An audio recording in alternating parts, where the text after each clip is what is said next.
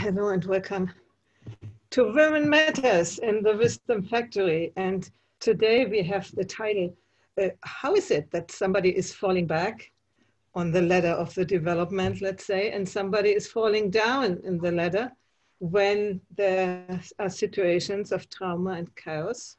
So situations like the one we are living just now.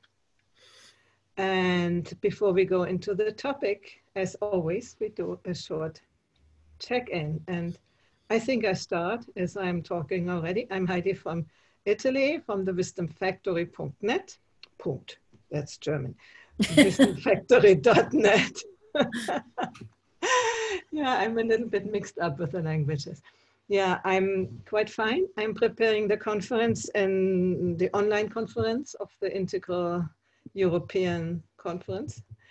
And I have already done some rehearsals with people I have invited to do tomorrow. We will do another one. And it's quite exciting, you know, to connect with people and to learn more about these things. So I will have 2 busy weeks, but I'm really happy. That's me. I give over to Gertraud.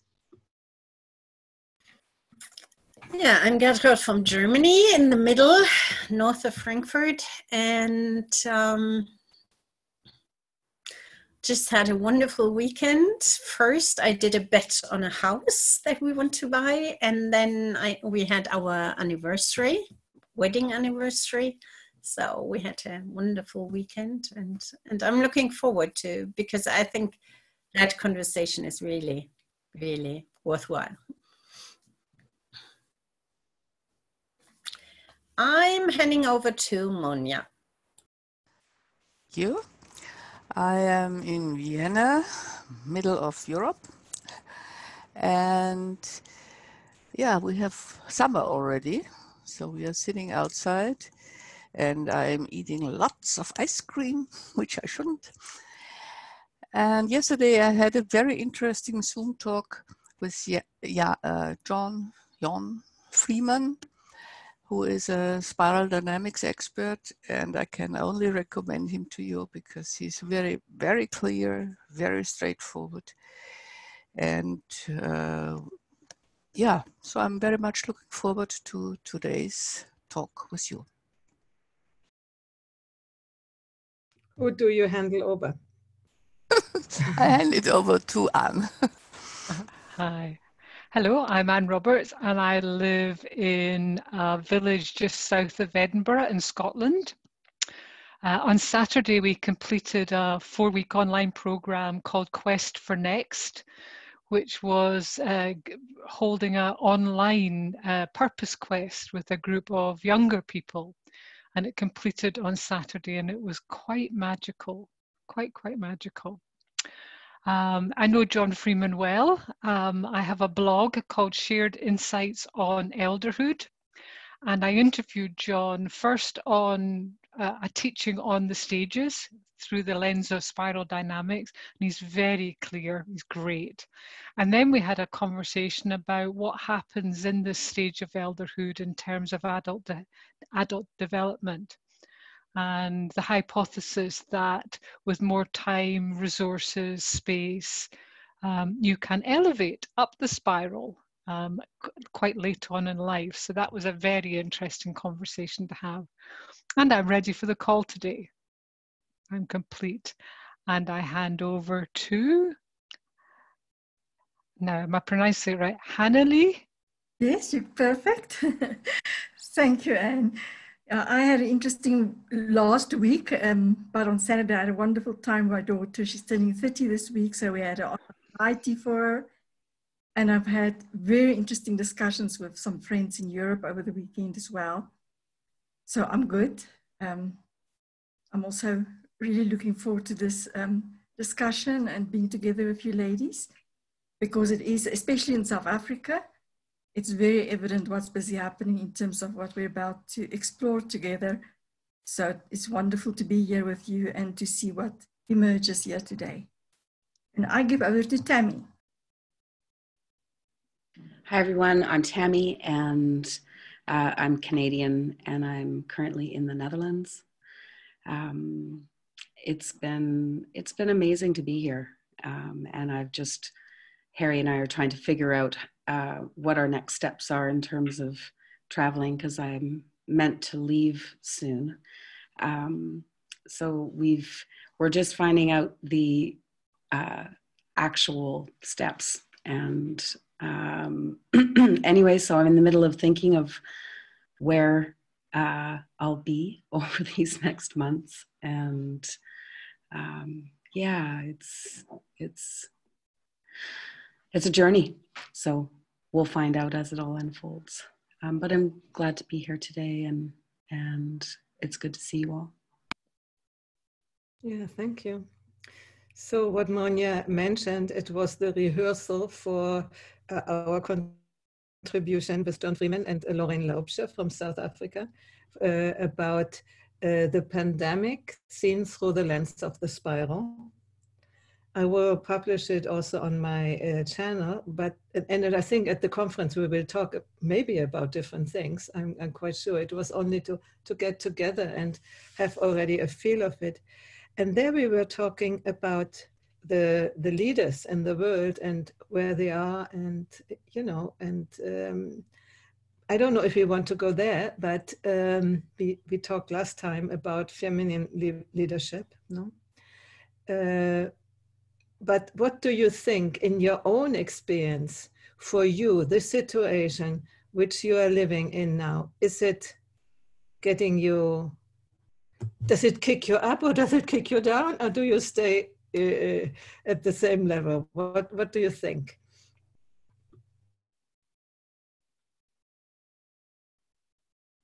Well, I'll go first. I was asked to do a constellation. I don't know if any of you know about systemic constellations, which I'm trained in, and I was approached to do one with someone who was struggling in this time. And what it revealed was quite remarkable, was in their ancestral line, there was poverty.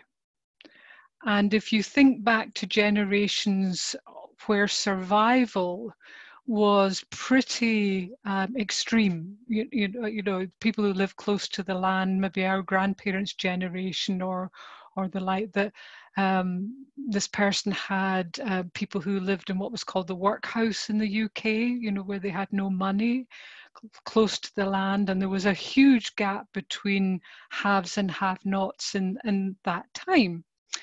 And what he was experiencing was somehow that ancestral line rising, and that it was pulling him into deeper fear about his own survival. That was coming through the ancestral line, and with a level of sensitivity now to survival now. And just the whole trauma. I mean, if you're following the Thomas Hübl work, you know, about the collective trauma and the healing of collective trauma, it really helped me to see at the individual level how that can rise, and how it's not just my own upbringing, but it might be generational and coming through the collective. And he was certainly feeling he was dropping down into deep concerns about survival. And the constellation enabled the seeing of that as a way forward for personal and collective healing for him.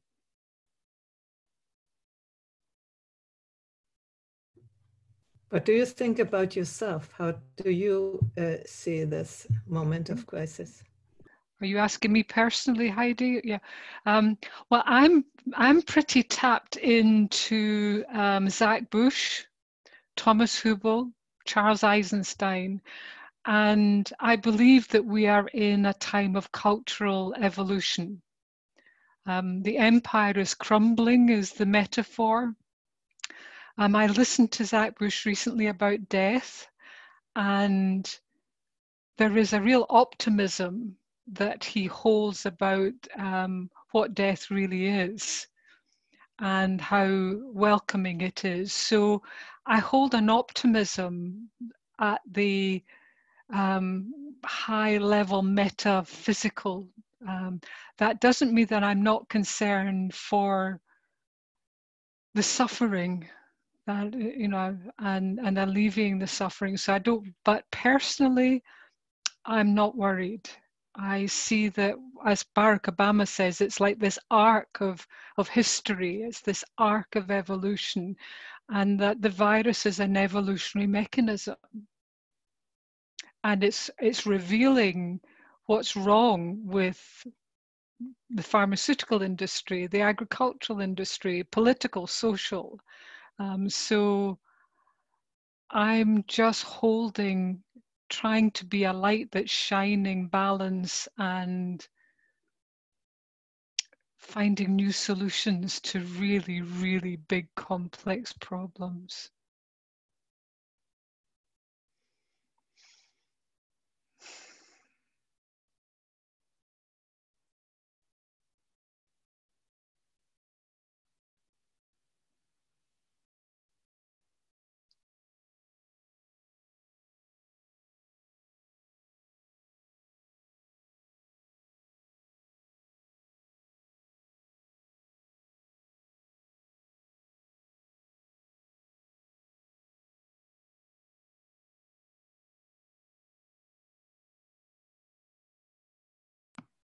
Can you reframe the question, Heidi?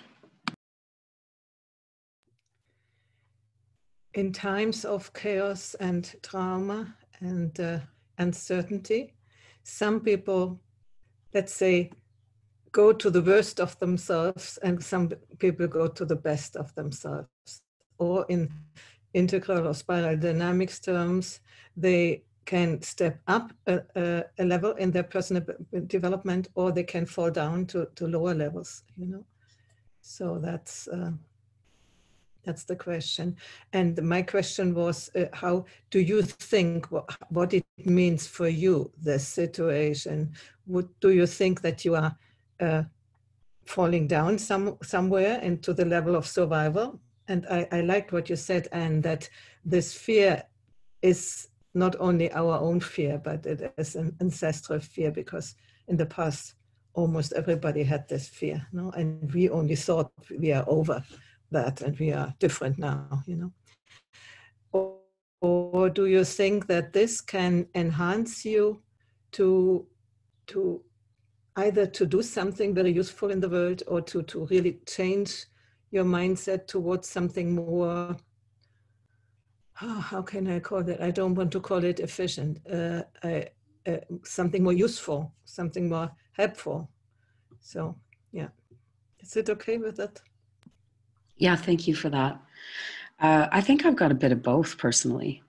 I have a couple of arcs of work that I've been on, and I'm coming out of a year and some of several people dying around me. So there's a real,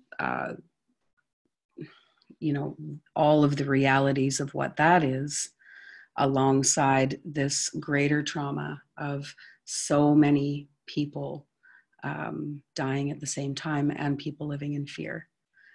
I'm not living in fear.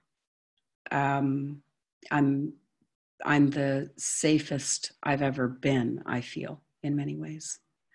And at the same time, it's creates some space for me to really do deep work that feels incredibly difficult also, you know, really going deep into those places and having the time and the space to do that. So on the inside, that doesn't feel like being at my highest, but I do feel that it is at my highest to make that effort to do that deeper healing inside myself. So both and yeah, I feel that the realities of what's happening in the world right now allow me to see, appreciate what I have, and also clarifies what's important. And so I feel really good about a lot of the choices that I've made. And at the same time, it is difficult. And it's hard to tease apart what's mine and what's the collective. And all the while knowing that doing this deep work serves the collective, because I'm a brighter light, I'm a cleaner human. Sometimes it doesn't feel that way. Although I'm grateful that I have colleagues and mirrors and friends that reflect to me that that is important work. And I do know that for myself. So that's a little snapshot of my personal world.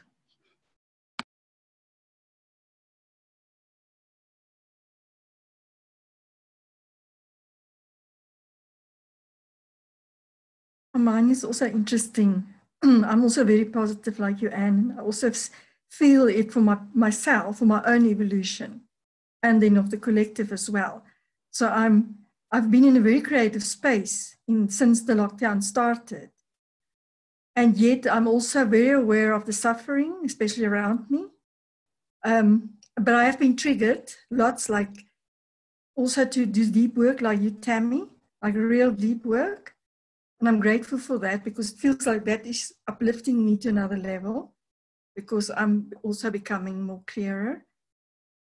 It's very interesting in my own family situation and around me, to see patterns of other people around me that do fall back. And if I can stay present with that without identifying with it. And when I'm not identifying with it, I can share some calm and peace. But the moment I allow myself to be triggered by what happens to them, and I look at myself, whether it's a reflection of me, and I don't see it as mine, so it's sort of the discerning part is, can I then stay present to it and be there for them? So it's a very interesting dynamics. And I love your work, Anne, about the constellations. I think it's very powerful at this time. And also the embodiment part of what's happening. And my own relation to mortality is what you're talking about. So I myself don't fear death at all. But yet the suffering around me, it's difficult to ignore it. So it should sort of lifts me up to now do something. You can't wait any longer. So there's some urgency suddenly. You can't really wait. You have to share your gifts with the world, whatever it might be. Thank you. I'm complete.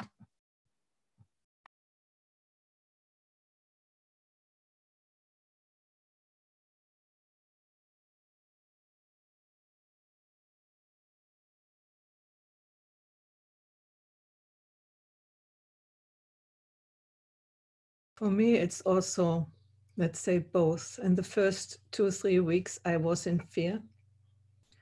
And not so much in fear of getting maybe also of getting the infection, but I know that I have a good immune system and things. But, you know, as a good Enya type 4, I'm preoccupied of everything which could come in the future. And so I was engaging in worst case scenarios, you know, what is when then the burglars come and I'm alone here and things like that. And then I realized I got a clarity. I have, since these times have started, I have a much bigger clarity about things. And I succeed to tell me, this will come when the time comes. But now it's not the time to be preoccupied. Now see what is going on, open your eyes and see what you can do.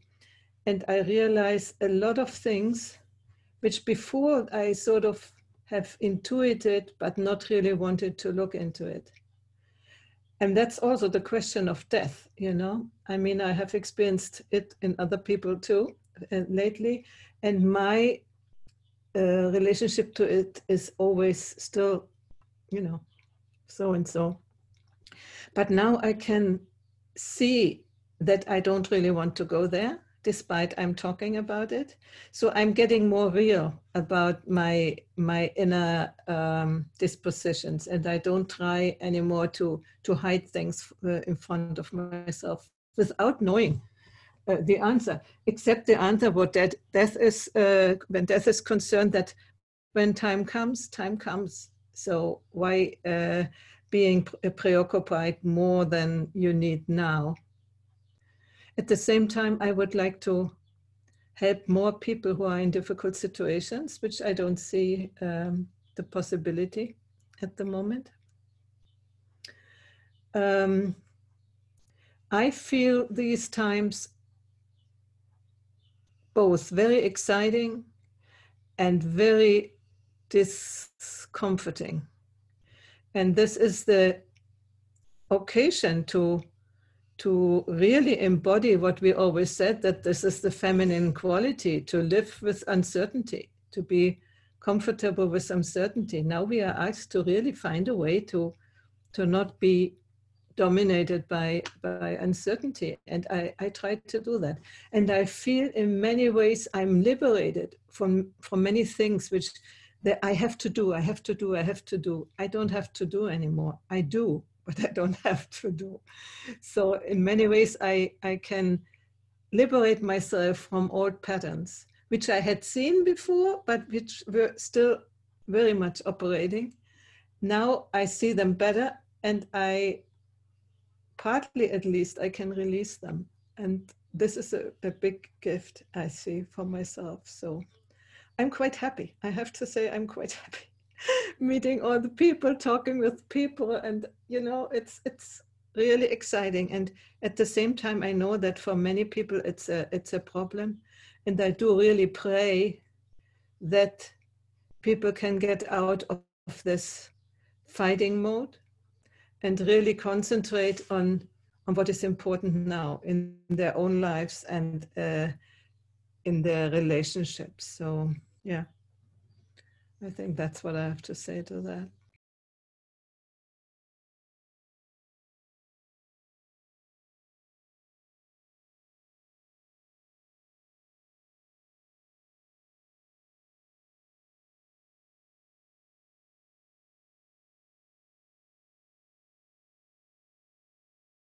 All right, since Gertrud isn't charging, looking back, I had obviously some kind of premonition, because many people died last year, many of our good friends, and I didn't feel like celebrating the new year. So for the first time in decades, my husband and I just sat together and reminiscent. And I bought lots of puzzles all the time. I think we now have 50 or more, so I'm running out of space now. So it felt, as if I had been expecting what happened on a level I didn't know at all. And I don't feel happy. I feel sad.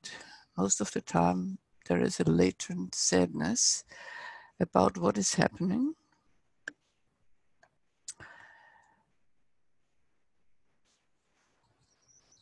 But I'm, changing to the virtual reality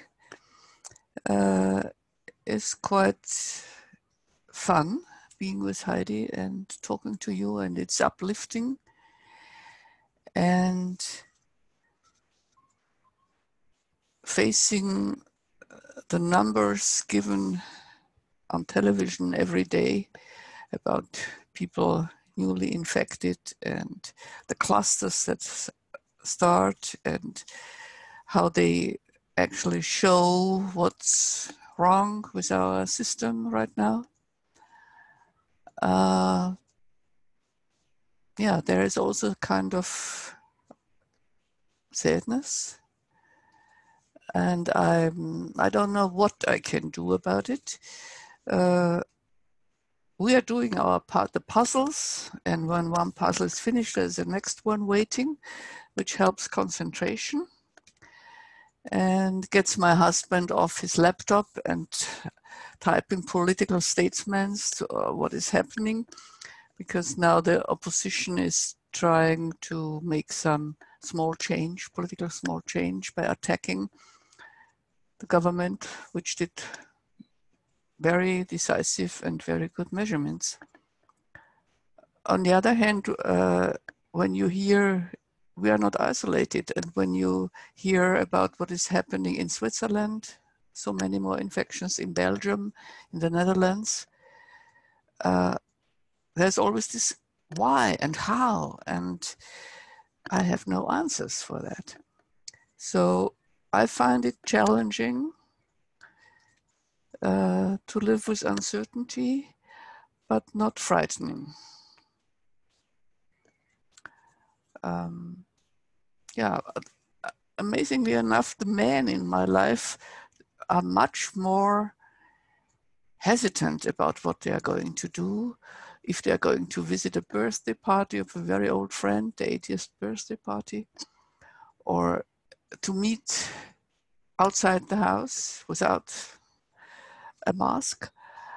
So they are much more hesitant, at least the men in my life are much more hesitant than I am. And yeah, I don't know what I should make of that, but this is what I'm working on. I don't know if this is deep work, but it keeps me busy. All right, Gertrude, up to you.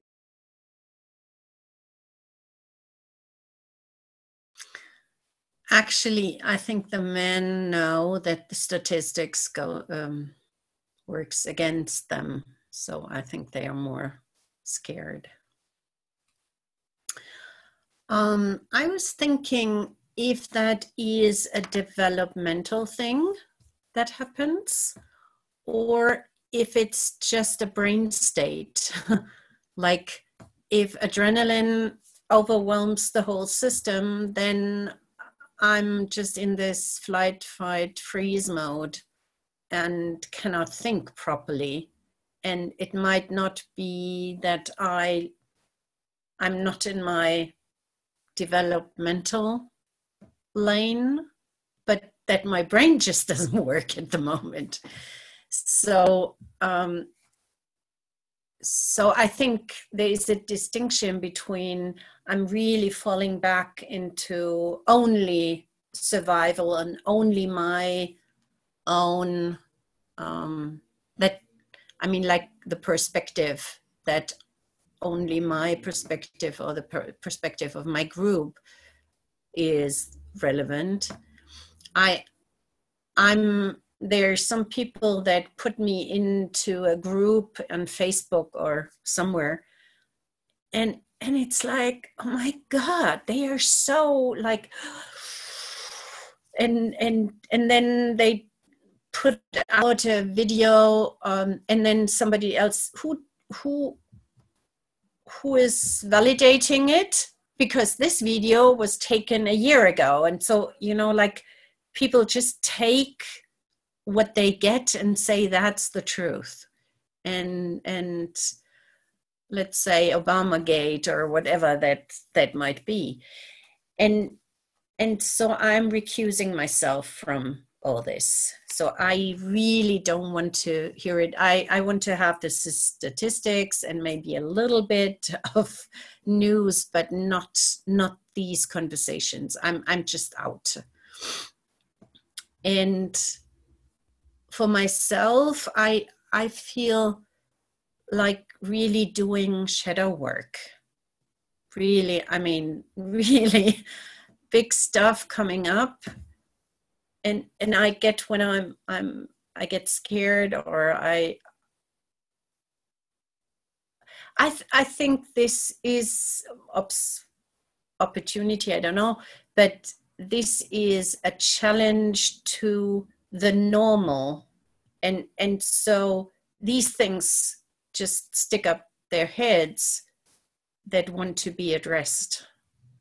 So sometimes internally it's turmoil,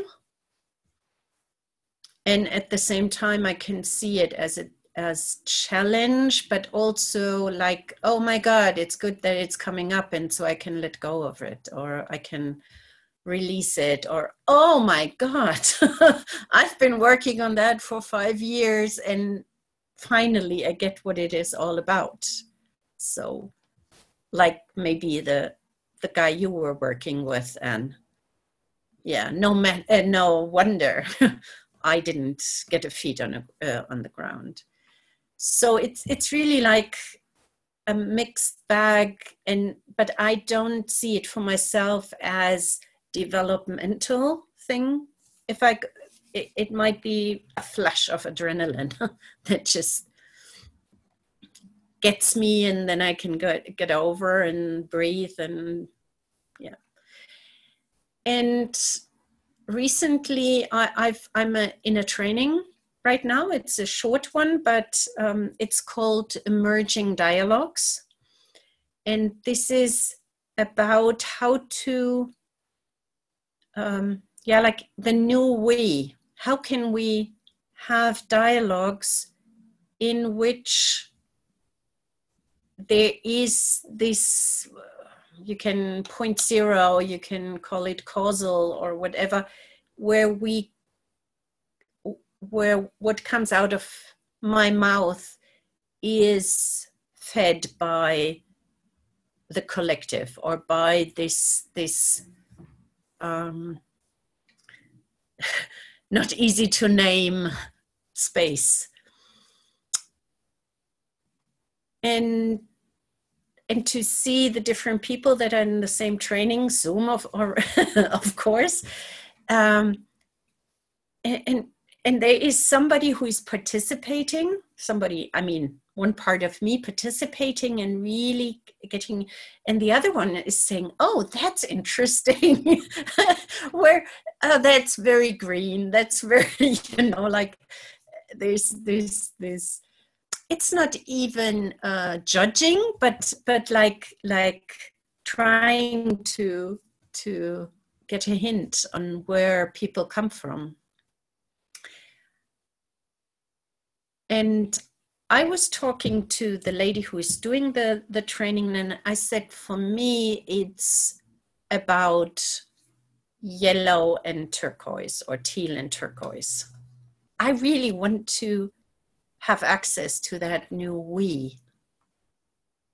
Not just a lot of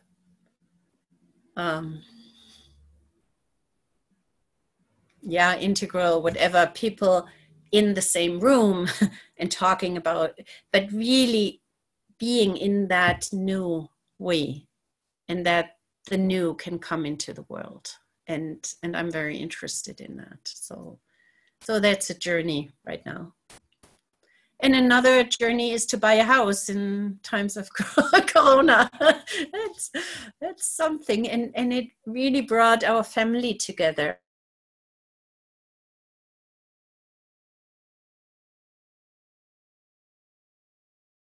Oh, an internet glitch. The family is together, but she's frozen. Sorry. Sorry. Yeah. Oh, are you back, Gertraud? Oh, we didn't. I don't know where I left you, but you said the family together. It brought the family together, and then you froze. Yeah, it's a family project, and I think this is also a new we just had at celebrations or so, but like really going deep down, and one doing the finances, the other one this one, and so it's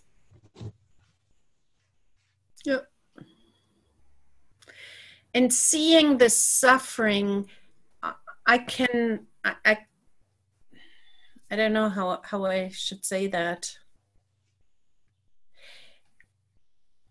How can I have empathy without pity, or without going into that and feeling myself miserable? And I think and zooming out completely. So it's kind of a it's work. It's not either or.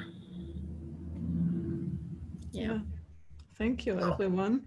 My question would be, how come that we can face these things this way, and what does it depend? That is there a special ability? But Anne, you wanted to say something. Yeah, I just wanted to sort of celebrate all that I've heard, you know, and the consistency and the luminosity of each of us, you know, holding a beautiful space of clarity. I just wanted to really appreciate that. I love the thing about recuse myself, Gertrude. I just, you know, there is something about saying I do recuse myself from quite a bit of it, because what I'm learning is we're in a stage of the empire, and I was talking to my son-in-law about this the other night, about the empire is crumbling is one of the metaphors, and there's this furious fighting to keep the empire going,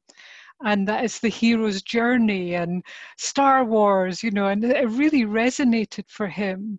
And so, but I want to hold a respect for all the worldviews that I encounter as I listen to it. And there's many people are doing the best they can in this fight for survival. You know, our politicians, doctors, nurses, but they're in a paradigm that the people that I feel hold the truth hold another paradigm now. And so I'm trying to stay within the new paradigm that is emerging and hold a respectfulness of those that perhaps don't see it, don't know yet that it's coming. And something else I wanted to say, and it's kind of gone. Oh yes, experimenting. That was it, you know. So, you know, the transition curve, Elizabeth Kubler-Ross's model way back, I think it was the 70s, of denial, shock, you know, bargaining. And what I'm finding is when I watched a talk with Zach Bush a couple of weeks ago on the Pachamama Institute with Lynn and Bill Twist, which was an amazing thing, he talked about we need to find our way to what he called global grassroots movements that enable new social, political, and economic realities to come forward. And I just realized that my calling is, for my own and others, finding the way to what's theirs to do in this time. And I encounter a number of people, particularly elders, who are confused and immobilized, not so when you can't move, not immobilized, but paralyzed almost. And I'm working with them to say, what's the first step to find your way to what's yours to do? Let's just experiment. And I feel that is a gift. The more of us that just experiment a little, you know, what was it someone said, you know, the first step and then the next step. So that's the optimism I want to hold, this mobilizing of us, so that we can look back in 20 years' time and say, yeah, it was worth doing, that we made a difference.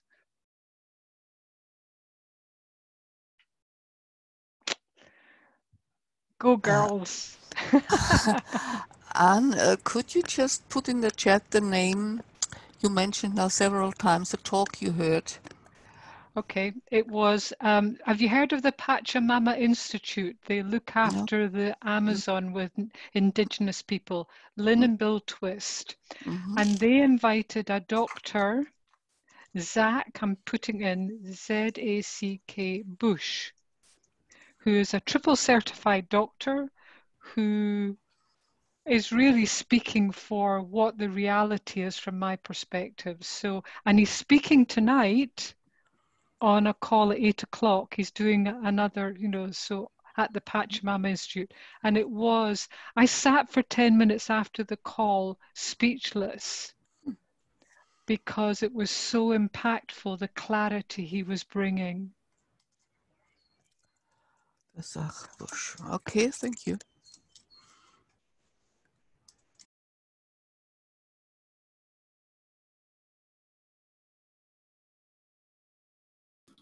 What was your question again, Heidi? Sorry.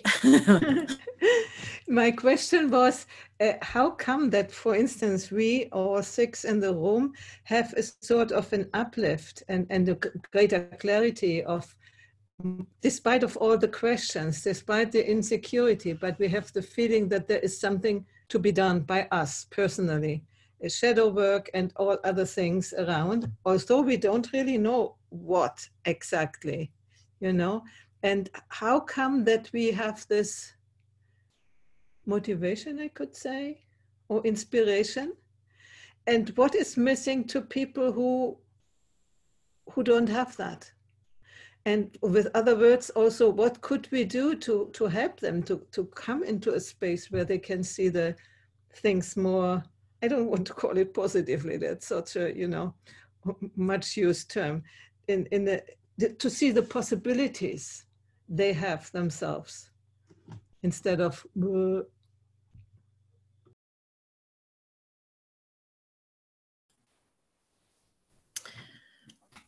Actually, I try to do that. I'm doing once in English and twice in German. A work we have come up with. It's about looking what gets triggered, and then look at the other side and what did I learn out of it? What strengths did I develop? And then go the next little step and embody it in the future already fulfilled. And there are some people really coming up and coming with this, like, this is the truth. This is how it is. And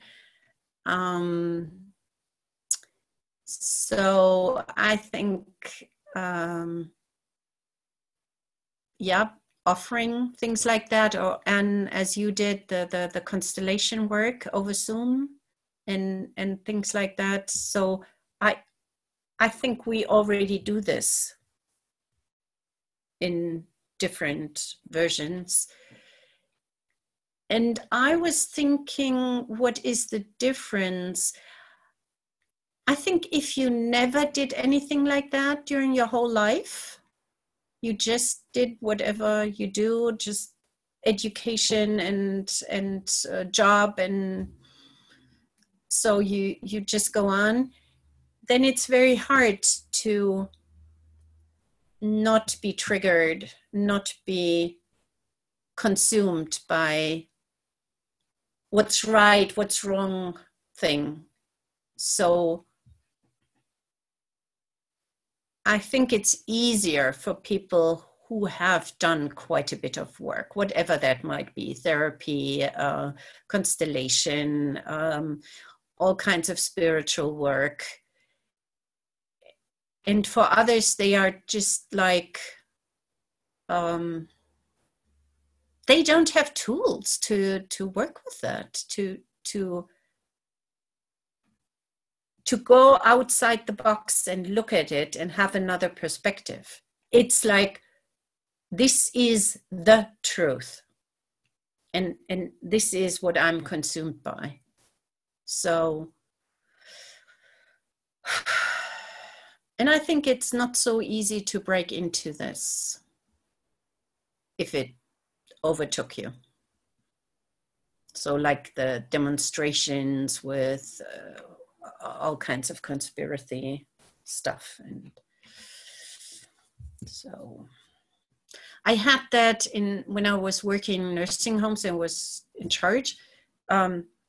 I heard screaming from the kitchen, went downstairs, and they were fighting about something that was a misunderstanding, but everybody was like, this is the truth. And yeah, I'm right and you're wrong. Yeah, this is, sometimes people really are like that. They just They only have their own perspective, or maybe a second. My party, my religion, right or wrong. So that's my 2 cents.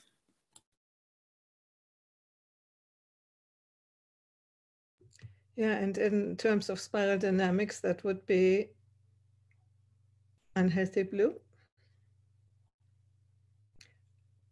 Unhealthy blue. The fundamentalism to think I'm right and you are wrong.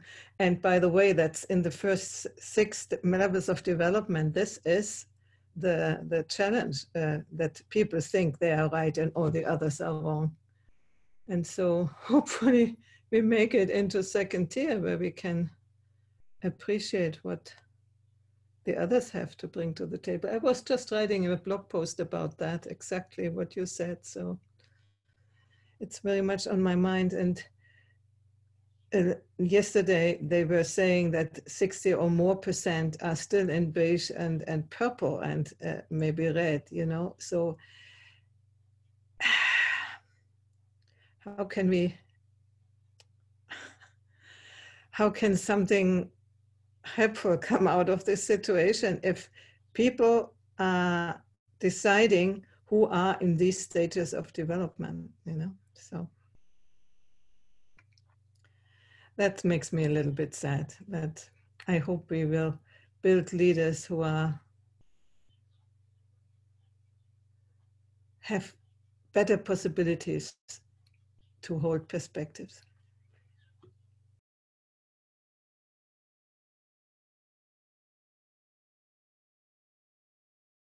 If I look at, I was, oh, sorry, Tammy, you can go. No, thank you, Tammy. I was sensing into this yesterday about, because over the weekend, something happened where very good friends really went down into the spiral. And I couldn't they made serious decisions about their lives regarding that. And they were more on the upper part of the spiral before. So I was also just sense, because we have this discussion today, it was so synchronistic that it really happened the day or two before. And without judging it, I was trying just to sense into it. And then what came up for me was that, and I'm not saying it is a truth, but it's a possibility, that what we used to hold on to, whatever it might have been in our earlier development stages that gave us comfort and safety, in times of crisis, some people are trying to look for that safety, which they felt in their bodies, in their cells, maybe when they were younger or at a younger age. So, because logically it doesn't make any sense, but for them, it's a reality. And the way they then express it, it's beyond fear. It's something else. It's a weird dynamic. So I just sense then that a lot of people who fall back is perhaps looking for that sense in their bodies, that memory of safety. So it's beyond even thinking or even feeling. It's like a survival instinct thing that naturally goes back to in times of crisis. And I think you were right, Gertrude, and you're all about saying that, or I resonate with that, that if you don't work on yourself, you've been through lots of trauma, you sort of strengthened inside, your inner strength. So the place that you move into the world is from a different place, regardless of what's going on. That you can then look at it from a place of awareness that's not identifying with the situation, but can see it for what it is, that clarity and that you spoke about. It gives you more clarity of what's really going on here. You might not know what it is, but you just look at it in a different way. So you can stand back a little bit, because in crisis, we get consumed by it, so we can't see anything else. And I think if we had gone through lots of crises in our lives or inner work, then we are more prepared for it.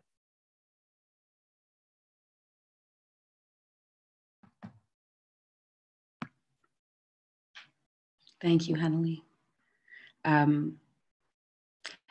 Yeah, I'm really inspired by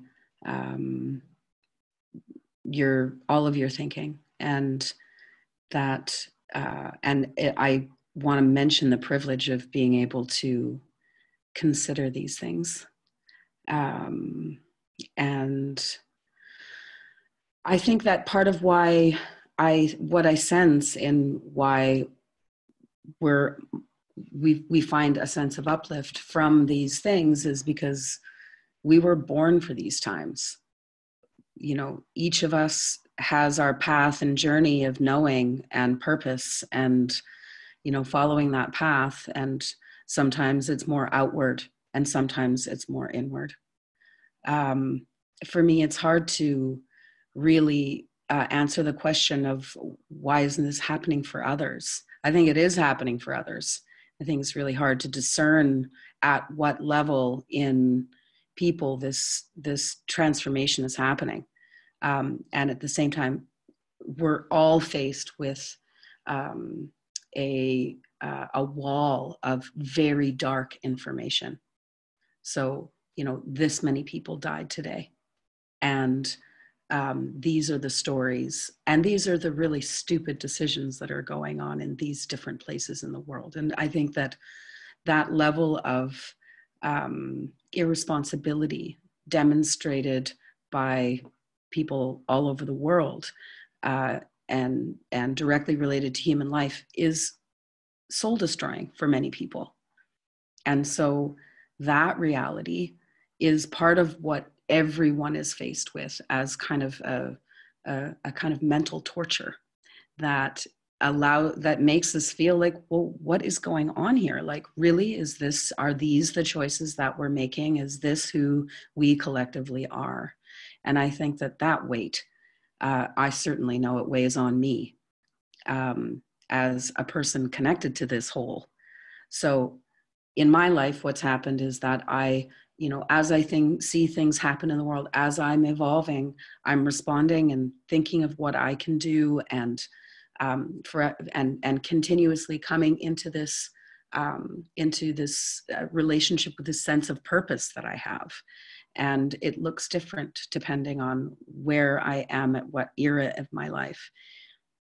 And I think that I'm both inspired and held back by what is happening right now. You know, in a sense, there feels like it seems like such an insurmountable task to have true intelligence and justice and wisdom be what's living at the center on our planet. And I think that many people are affected by the evidence otherwise. And so, and at the same time, we were born for these times. And I know that each of us helps in large and small ways every day. And I feel that there is an opportunity. This is a moment, a huge moment in time where there's a lot of opportunity to really shift things. And yeah, I'll leave it there for now.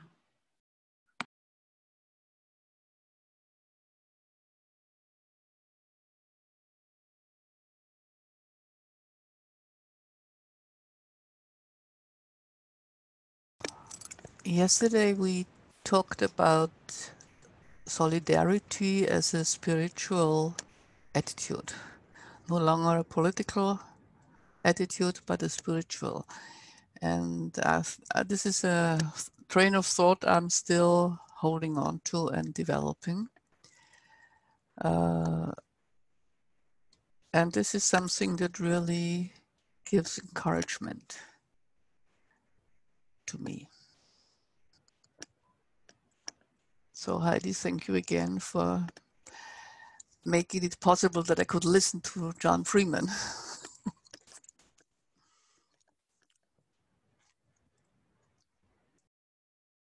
Actually, it was Lorraine Laubscher who was defining the meaning of solidarity throughout the spiral. And that was very, very, very interesting. After I brought in the topic, she really went, and she's 90. So, oh, what a model for me. Really, she is so clear in her mind, you know. Her body is not so good anymore, but the mind is amazing. And I'm so glad I could bring her to the conference, because if it was in Hungary, she couldn't have come. She has the oxygen, you know, she needs oxygen. So how could she travel for 15 hours or something? So, and now she can participate. And it was really for me a huge desire to bring her in. And so I asked John Freeman if they could talk together, and it will come out very nicely.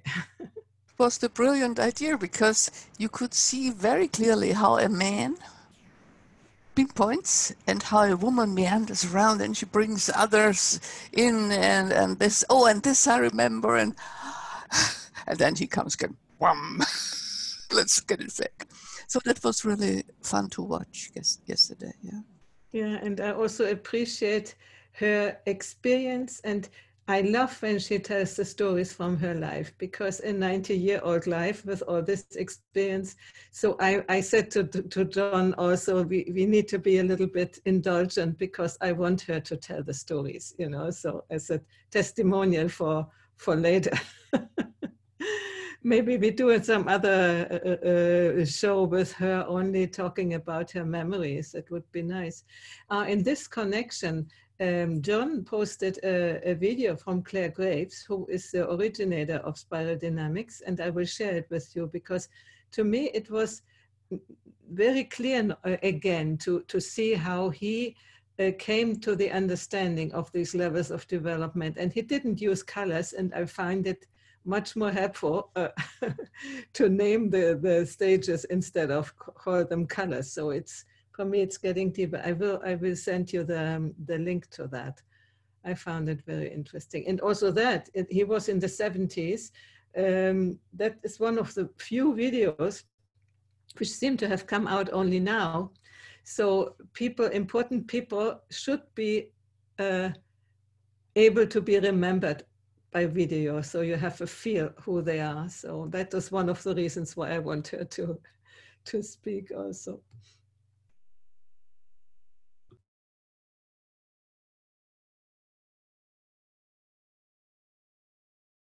I don't know how you feel, but we have spoken an hour. Do you feel we have come to a natural conclusion? To me, it seems a little bit like that. So we could do a checkout and then talk next time.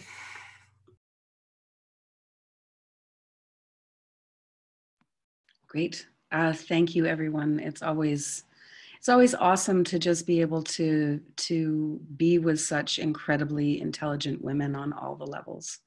So thanks, everyone. You're giving compliments. Appreciation. Thank you.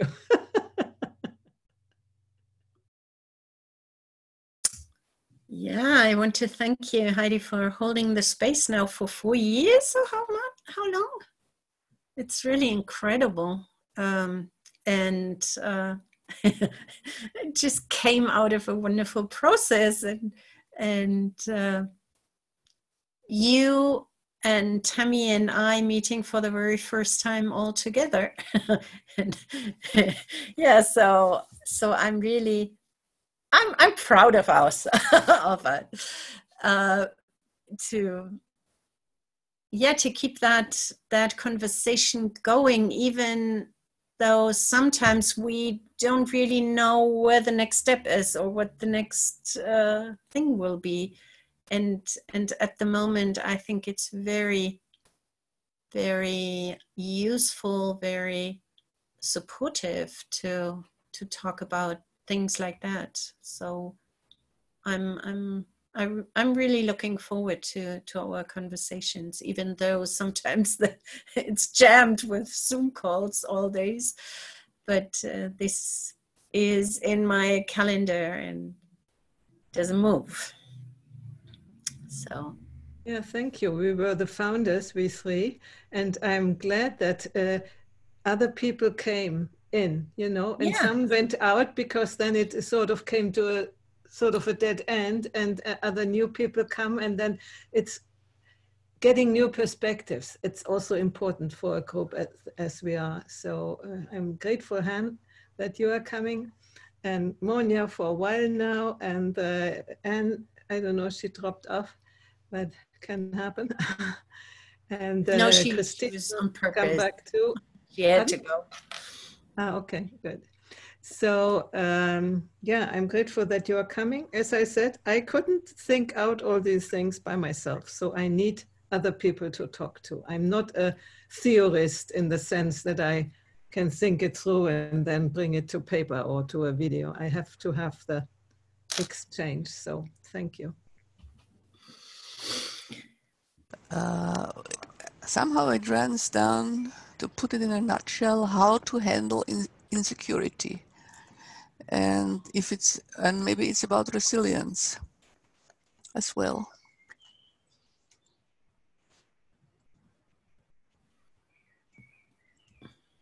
Yeah, and thank you, as always. It's been very nourishing and heartwarming.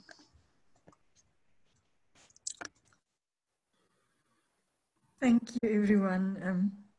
I just want to say thank you for your presence. I just feel these very nurturing, caring, intelligent, loving women, and the embodiment of whatever is happening, of just being present to this in the way you are when I'm here with you, strengthens me on an inner level. So besides the discussions itself, which is also amazing, and explorations, is to feel, to be with you is really precious in this way. And I'm just feeling that we're busy embodying something which we might not know yet how to express, but we are busy embodying it for whatever is to come. So thank you for that. And thank you, Heidi, for inviting me to this as well. Yeah, and I think what we are doing is giving the counter fact for people who say the attention span on Zoom is 3 minutes. I think we are so deeply listening a whole hour. I don't feel to be deviating anytime. So we are a good example that it can be different. This is an emerging dialogue. Wonderful. So thank you, and we see you next time. Bye-bye.